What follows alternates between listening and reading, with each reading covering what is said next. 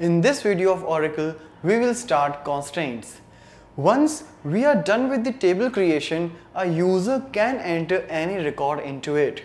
But we want to make sure like whatever values user are entering should be validated. For example, if I have placed a column called salary in the table statement under the table structure, the value of that salary column should not be in negative, as we have specified that it will only take the numbers of a certain digit, but you can anytime place a negative value in that and it will also accept that. But obviously a salary in minus is not the correct data. Similarly, when I have created the email ID or maybe mobile number, they must be unique. So I need to ensure like if any particular email ID is entered or any mobile number is being entered, another user should not repeat with the same value. So putting all those things in mind, we can actually apply the constraint with the table. So basically, constraints will be used as a validator which will validate the incoming value. If the incoming value is proper, only then it will be allowed to enter in the table, otherwise it will be declined with the error message. If you want to create the constraint, you can either specify the name of the constraint or not. Basically, if you specify the name, in later when you want to disable it or enable it, it will be easier because you have given your own name. But if you will not assign any name, Oracle server will implicitly assign any name to that constraint. Once the constraint is added, you can enable or disable that, or you can also drop that constraint. For example, if you want that at a particular time only, I don't want to work with my constraint with a particular constraint, so I can disable that. Later I can enable that again. I don't have to give the complete definition. I will just pass the enable keyword with the constraint name and it will be enabled. But if you permanently want to drop a particular constraint, you can do that as well using the drop keyword, which you will see how to do that practically. Now, while adding, either you can add a particular constraint at column level or at table level. Basically, when we create a table, we have already seen how we can create, like we will specify each and every column name separately. While defining a column only, if you want to pass the constraint description, it will be a column level constraint. But after creating all the columns, if at the last you want to specify all the list of constraint, that will be the table level. The major difference between the column level and table level constraints is like at column level a single constraint can be applied to a single column only, but at table level you can share a single constraint with multiple columns.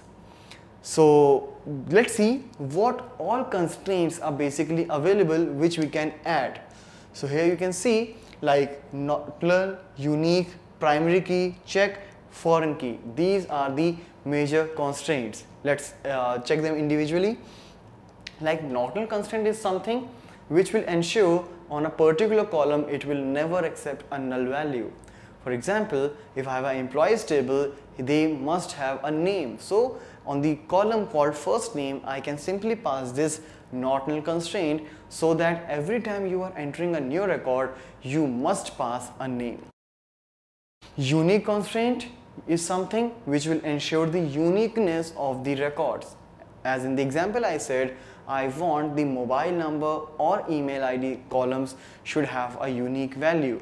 So in that particular situation, I can pass the unique constraint.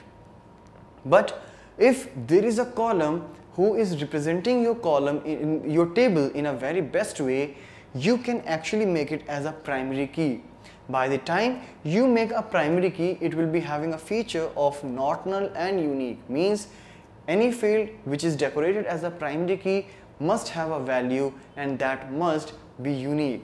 So not null and unique both will work with the primary key, but as I said, we should have only one primary key in a table. For example, if I'm talking about employees table, employee ID is something which every employee must have, and along with that it will also be unique. So, and employee ID is representing any employee uniquely, alright. Means mobile number is not an actual representation of any employee, email ID is not a representation of an employee, but an employee ID is. So such fields can be marked as the primary key. Check constant will be used when you want like any particular coming value must be of a particular type. For example, if I'm having a column called salary and I don't want any value less than 5,000 should be entered into that, so I can pass as a check constraint.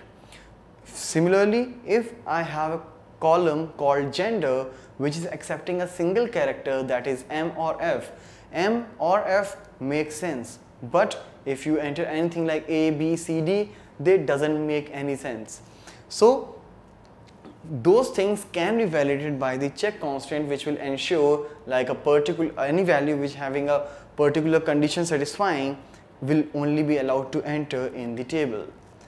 Now next is foreign key, which is actually a part of referential integrity. Suppose I have a couple of tables, that is the employees and departments. So any employee will be working in a department, but the major list of the department must be residing in a departments table, in a separate table. So I want to make sure like any employee is working in a department which is there in our organization. So to ensure that, we should pass the referential integrity using the foreign key.